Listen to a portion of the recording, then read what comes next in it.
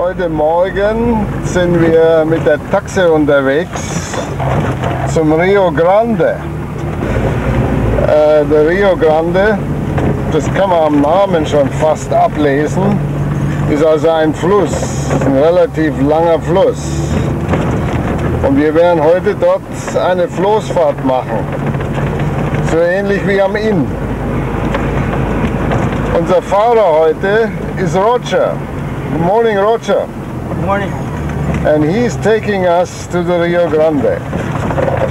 Now, Roger, can you tell us what we're going to see there? Well, you see the captains, and the various rafts, and the office skirt, But most of all, the water is crystal clear. It's extra beautiful, Crystal clear water, and is it cold and fresh? Yeah, very cold and fresh, refreshing. It's exceptional. Very good. I should say. Yeah, and how long does that trip last along the Rio Grande? It takes about 2 hours and 15 minutes to 2.5 hours. And we end up near Port Antonio again? You end up at Rafter's Rest. It's about 6 miles from Port Antonio. Oh yeah. And there's a bar and a restaurant at Rafter's Rest. And the Rio Grande is a river which has its origin in the Blue Mountains, is that correct? Yes, it's correct. Rio Grande meaning big river. It's a very large river. Yeah. And it stretches from the start point to finish about 5-6 miles, Ja. Das sind jetzt die Blue Mountains. Und aus diesen Bergen kommt der Rio Grande, einer der größten Flüsse auf Jamaika. Die haben hier sehr viele Flüsse, über 100. Obwohl die Insel nicht so groß ist. Wie groß ist sie? Ja, sie ist etwa 230 Kilometer lang und an der weitesten Stelle 80 Kilometer breit, an der schmalsten etwa 40. Also nicht sehr groß und hat über 100 Flüsse. Das ist erstaunlich. So, wir sitzen jetzt auf einem Floß im Rio Grande. Das ist also nicht die Isar, das sieht man, und das Floß ist also auch kein bayerisches, das ist Bamboo. Jetzt schauen wir mal, wie es weitergeht. Wir haben 2 Flößer mit uns. Wir haben nicht ein Haus genommen, wir hätten auch auf dem Haus runtergehen können, aber da sind wir so weit weg vom Wasser. Wir nehmen also ein ganz ordinäres Bambufloß. Da ist Benji, unser Flößer. Wir haben ihm ein Bier gekauft, weil wir aus Bayern sind. Und die bayerischen Flößer, die trinken auch Bier, also hat er auch eins gekriegt. Es sieht so aus, als könnte er es vertragen. So, jetzt schauen wir mal, wie das da geht auf dem Rio Grande. Die Flasche ist leer, das hat nicht lange gedauert. Also da hat er schon einen bayerischen Standard, das muss ich schon sagen. So, mal schauen, wie seine Flößerqualitäten sind. Im Moment ist der Fluss ja noch gemächlich.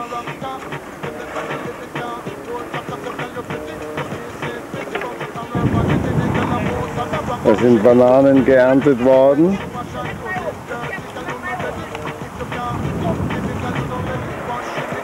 Da ist das Flussbett, steinig, wie bei uns.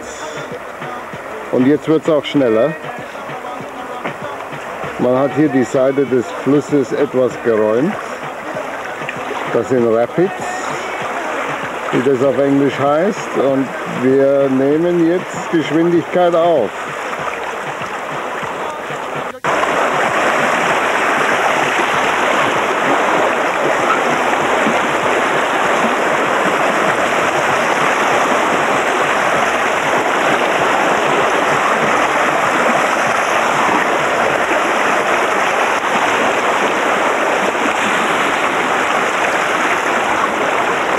Und da sind die Blue Mountains.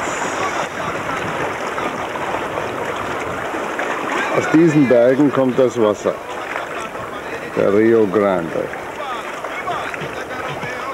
Sauberes Wasser, kühl, trinkbar.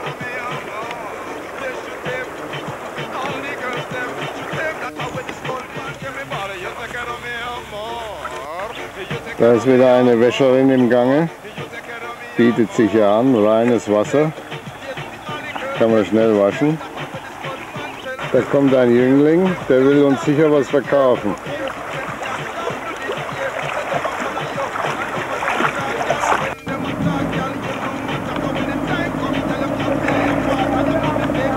Da ist eine Floßlände. Da werden Flöße repariert.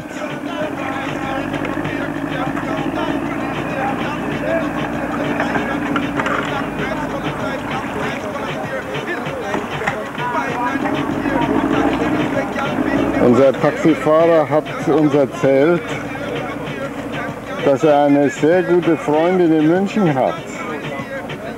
Sie ist eine Veterinärin und sie liebt Jamaika und sie liebt die Schwarzen hier.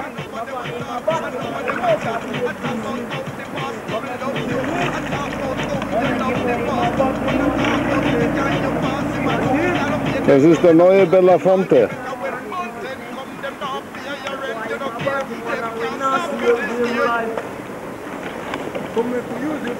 Hey, that's a place.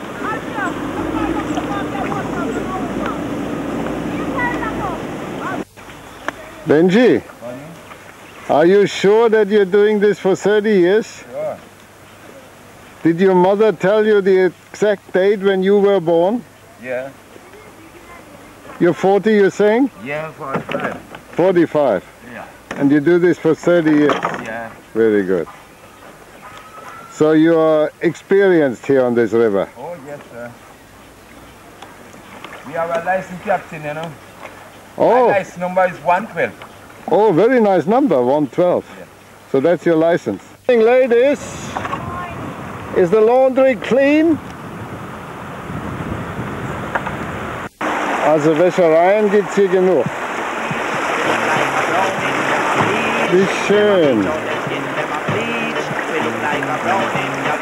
Die Amerikaner würden sagen magic, cute. Und die Engländer lovely. Das ist auch wirklich. Jetzt kommt eine tödliche Stromschnelle. Man sieht es an den Resten von verunglückten Flößen. Aber unser Captain mit der License 112, der managt das. Ein leichter Bump und wir sind durch. So, jetzt wird's Jamaican. Da ist selbst Musik am Fluss. Belafonte ist hier.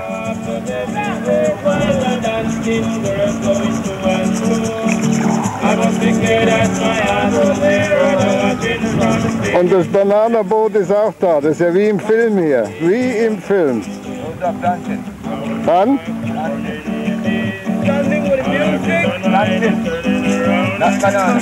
Ah ja.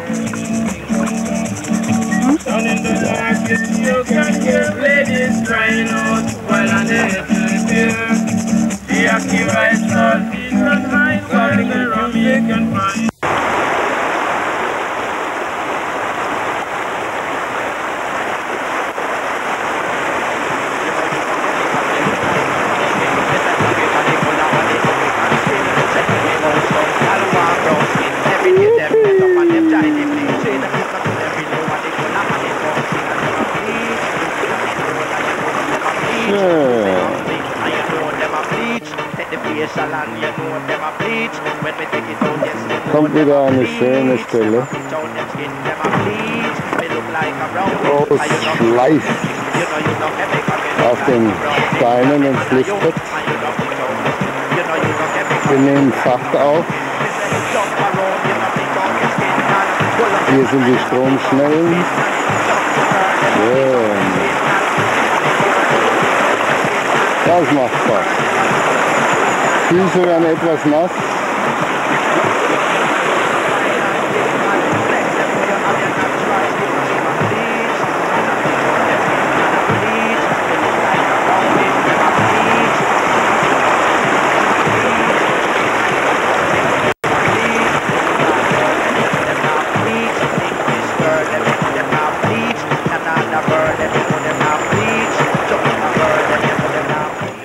find the wild sugar cane.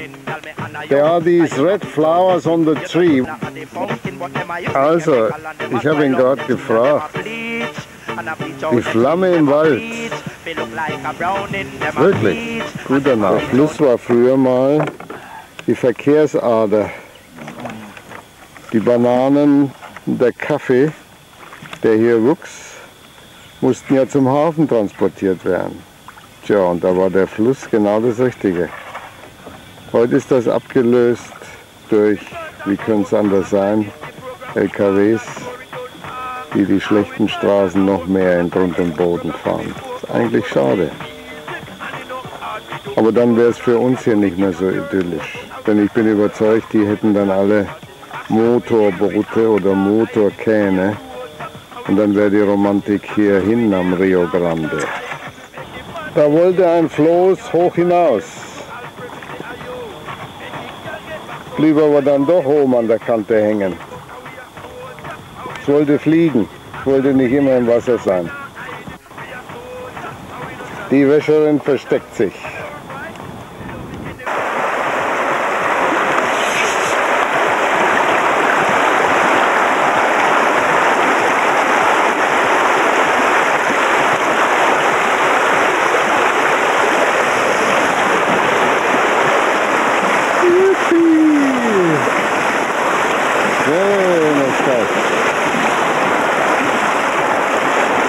Jetzt muss er rudern und starten.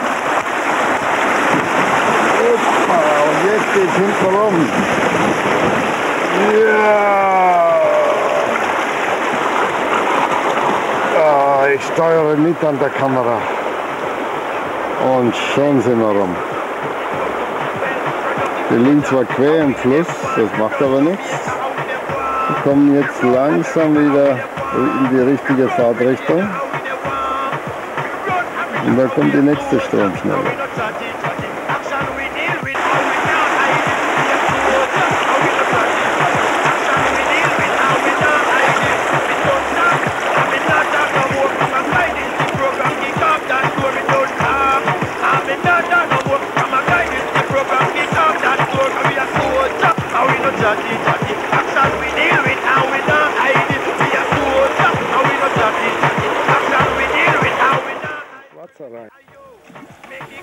Jetzt ist der Fluss ganz friedlich. Wir ziehen vorbei an diesen Felsen, Bambuswäldern, wilden Zuckerrohr. Wunderschön hier. Und keine Touristen. Wir sind ganz alleine. Der Fluss führt zurzeit noch Niedrigwasser. Die Regenzeit beginnt Ende Mai. Das ist es noch nicht. Wir haben noch nicht ganz Mitte Mai. Wir hatten zwar letzte Nacht einen kurzen, kräftigen Regenschauer, aber das ist keine Regenzeit, die beginnt erst.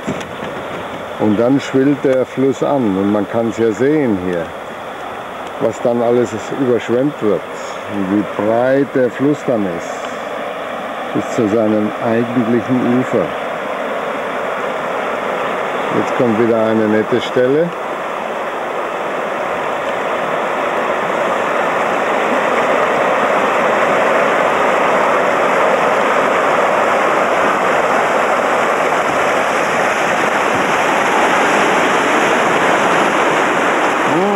Das gibt schöne, kühle Füße.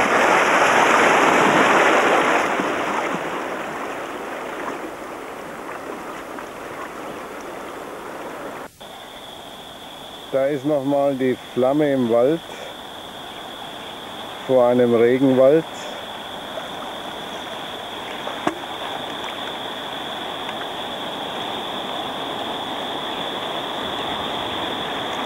Schöner Baum.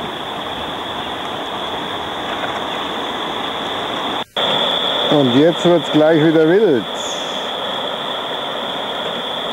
Die Gewässer stürzen sich hinab. Und wir müssen da auch hinunter.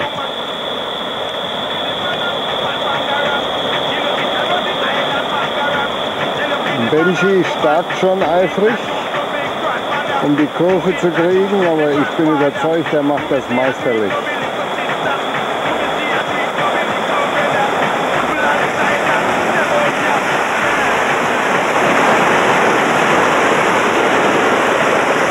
Perfekt hat er das gemacht.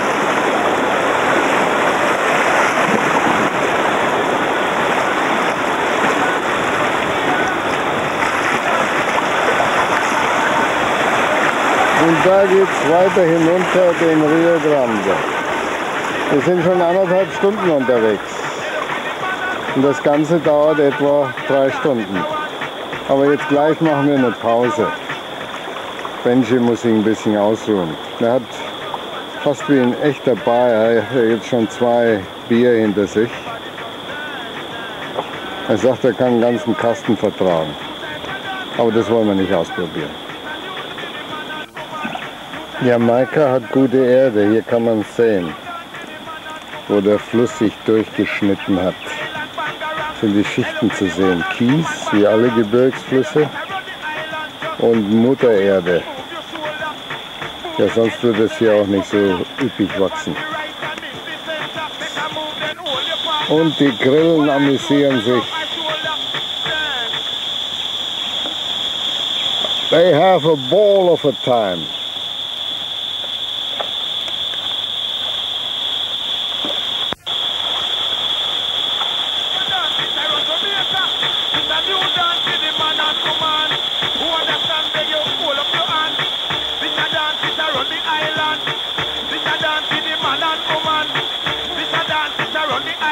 Das war wieder ein schwarzer Weiher, der da geflüchtet ist. Und hier kommt wieder ein Bier- und Limonadenverkäufer. Alle paar 100 Meter ist da einer im Fluss und wartet auf Geschäft. Aber wir können unserem Captain ja nicht dauernd Bier kaufen. Und wir wollen auch keins.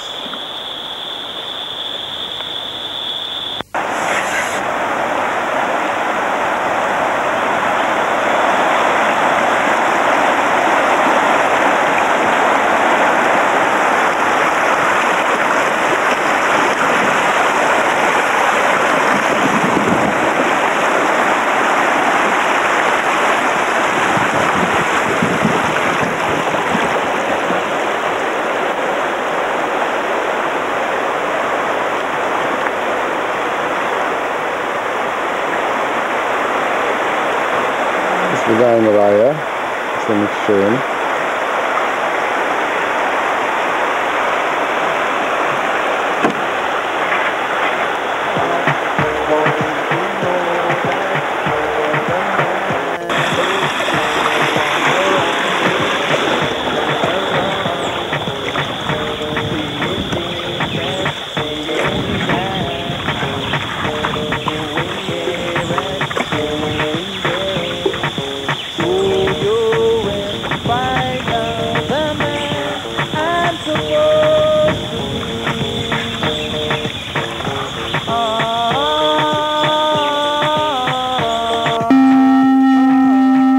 Is that the welcome signal?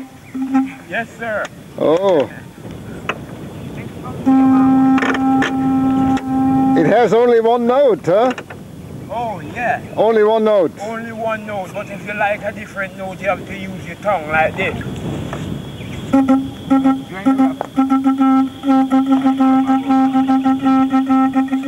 Ah, yeah.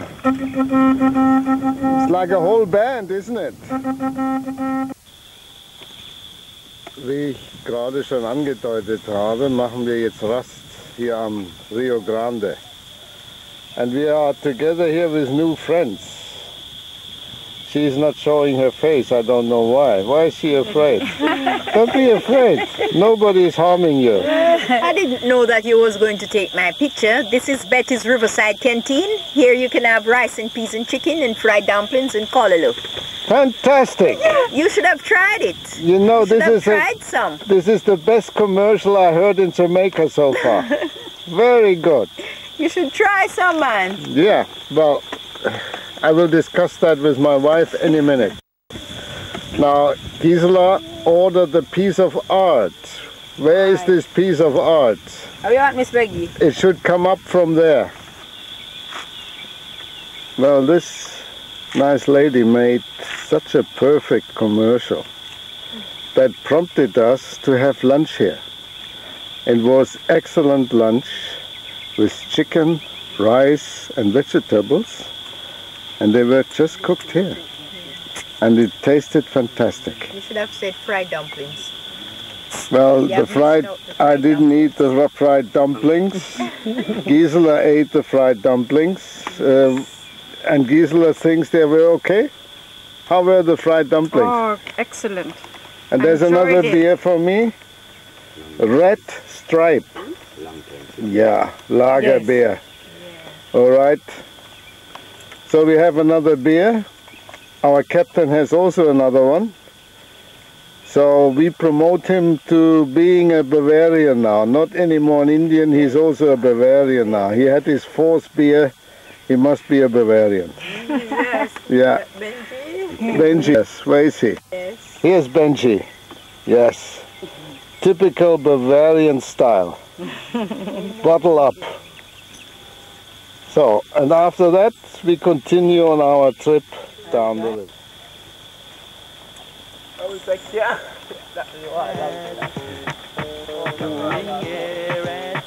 Jamaica.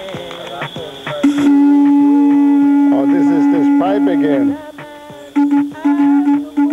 Gisela, was kaufst du denn da?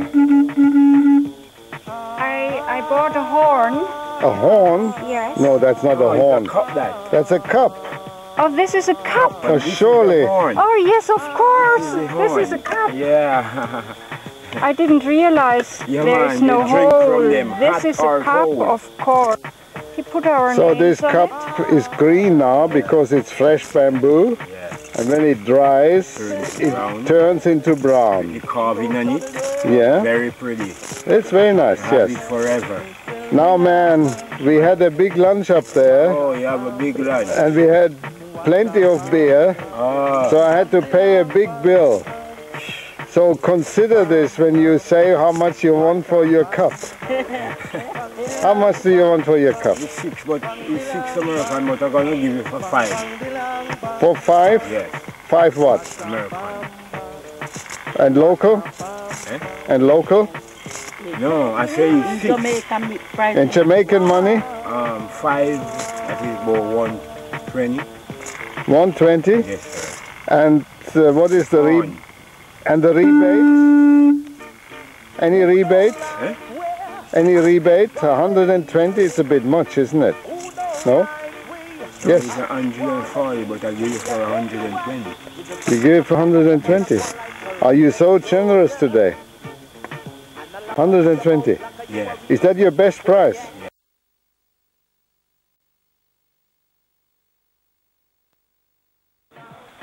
Jetzt sind wir wieder unterwegs auf dem Fluss. Der Captain hat inzwischen einen Assistenten. Der bringt uns jetzt die letzte Strecke hinunter. Wir brauchen jetzt noch etwa eine Stunde. Dann sind wir unten.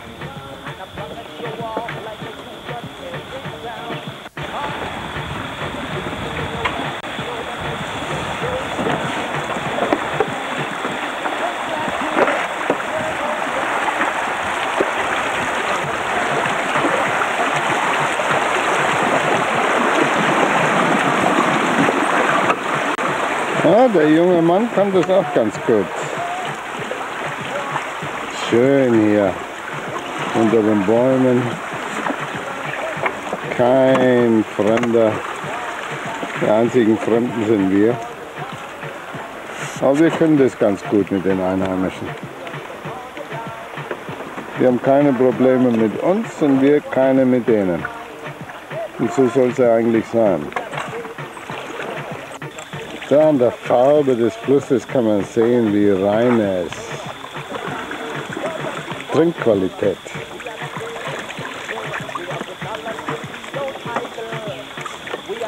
Und da liegen Blüten. What kind of tree is this, Captain? The white flowers there. Yeah?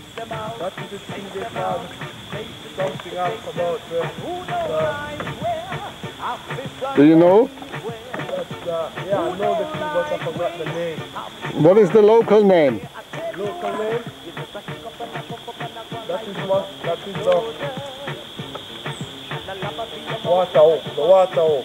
Vato. Yeah, water oak. Water O. Yeah. Yeah.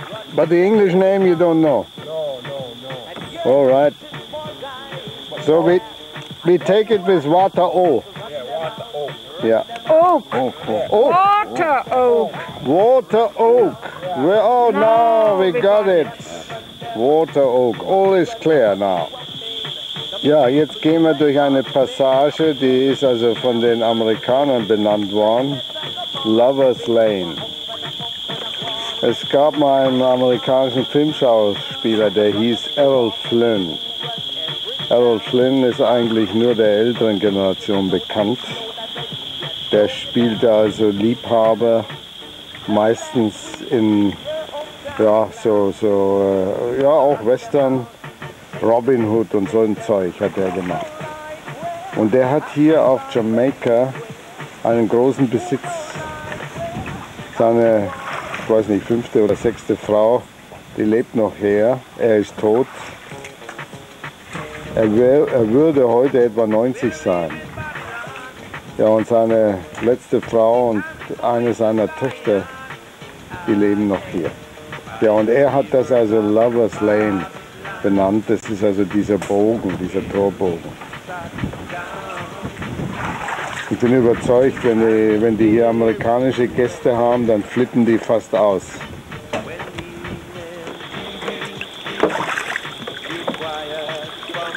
Ist das nicht schön hier? Fuß im Wasser, Sonne im Rücken und wunderschöne Umgebung. So Benji, the assistant captain is taking your boat back. Yeah. He's going down with us and then he pulls it back. Yeah. Tomorrow morning we'll take it back. Ah, yeah. Oh, not today anymore. No, tomorrow morning. Tomorrow morning he takes it back.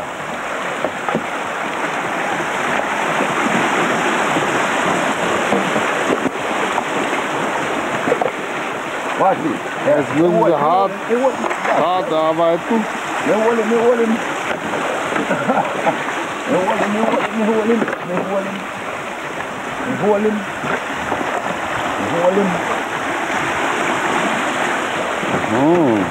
kommt jetzt einer entgegen. Das ist wieder einer, der ein Floß aufwärts bringt. Ja, beim Mittagessen haben die uns erzählt, der braucht 4 Stunden, um das wieder oben zu haben. Quite a job.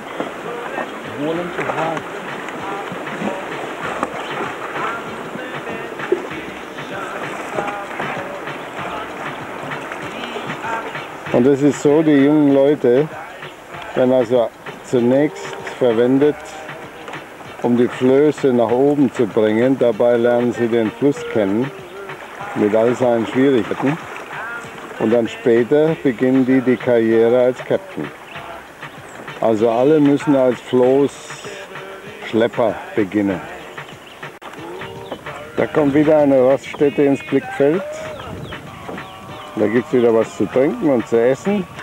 Und die haben sogar T-Shirts.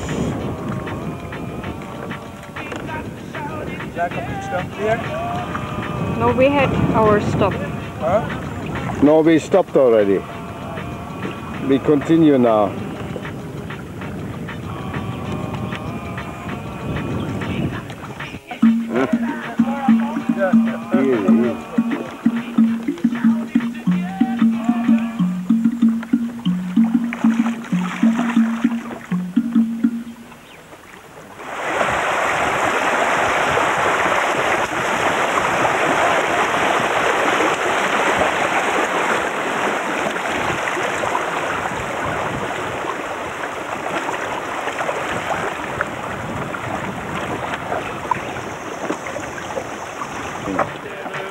Look at the diver there. I'm looking for the fish. How can you catch fish like that? Yeah, you dive with the gun and the glass. And then you saw the fish and you shoot the fish. And with what? With the gun. Oh, he has a gun? Yeah, the gun in his hand. Yeah? The water, yeah.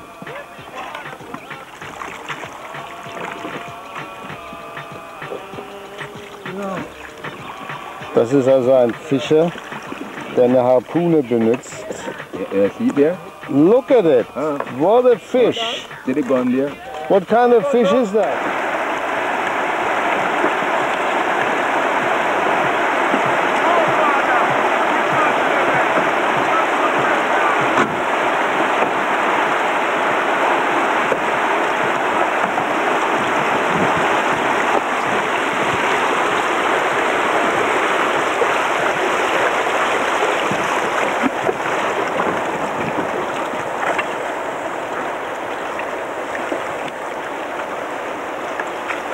Schön hier, wie in einer Lagune fast.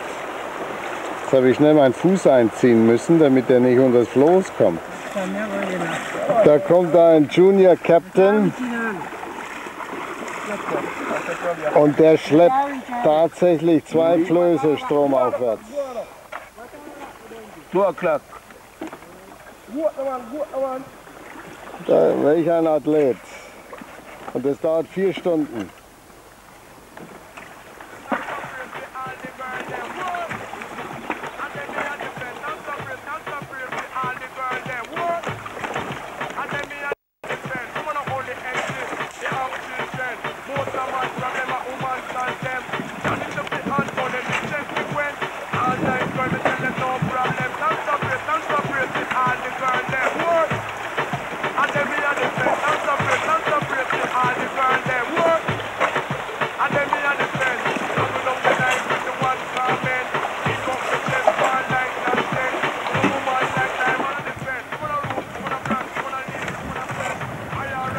How far away from the landing are we now?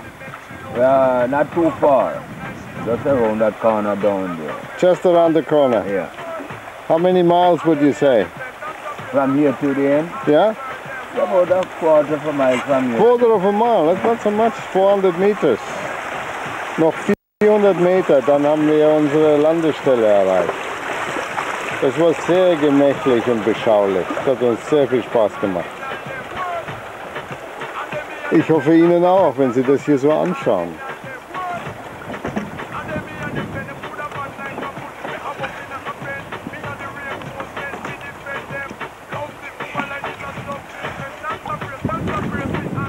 Na, wie es scheint, die Angler, die machen Pause.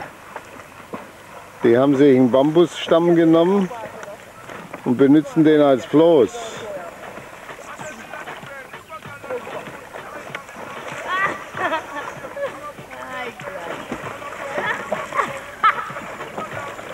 Na, die Kinder sind überall gleich. Mutter und Kind bei der Wäsche.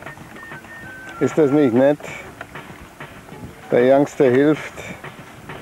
Und jetzt kommt das Farmerhaus immer mehr in den Blickwinkel. Oh, der hat eine Satellitenantenne am Dach. Wie das so aussieht, verkauft er seine Produkte ganz gut.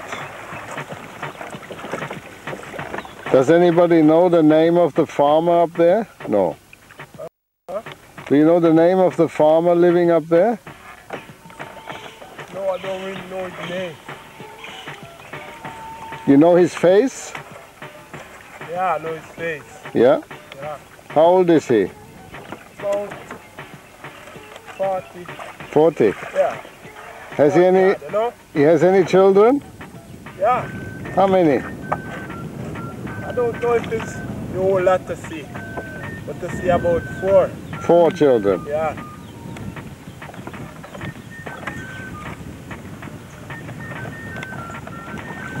Jetzt ist der Fluss ganz anders. Er ist ja wesentlich breiter, hat 2 Arme und fließt auch langsamer. Und deshalb kommt auch mehr Grünzeug auf, mehr Algen, mehr Moos. Und vorhin habe ich ihm sogar die Haare von einer Meeresjungfrau schwimmen sehen. Ganz grün. Ich glaube, hier ist auch was angelandet. Ja. Tja, und da kommt jetzt eine Brücke.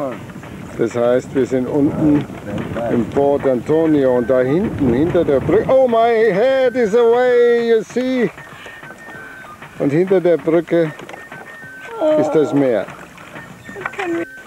Ja, und während ich von den Meeresjungfrauen und ihren Haaren gesprochen habe, hat es meinen Hut davon geblasen. Aber er wird gerettet. Der Captain geht und holt ihn. Thank you very much. Unserem Top-Flößer, Junior-Flößer eigentlich, vorgeschlagen, warum wir denn nicht nach Kuba weitergehen. Er sagte, nach Kuba will er eigentlich nicht. Nach Amerika wird er mitgehen. Sag ich, okay, let's go. Dann sagte er, ja, aber er muss erst ein anderes Floß bauen dafür. Da muss ich ihm allerdings zustimmen. Mit dem hier würden wir es kaum schaffen. Also Freunde, das war ein sehr beschaulicher Trip on the River Rio Grande.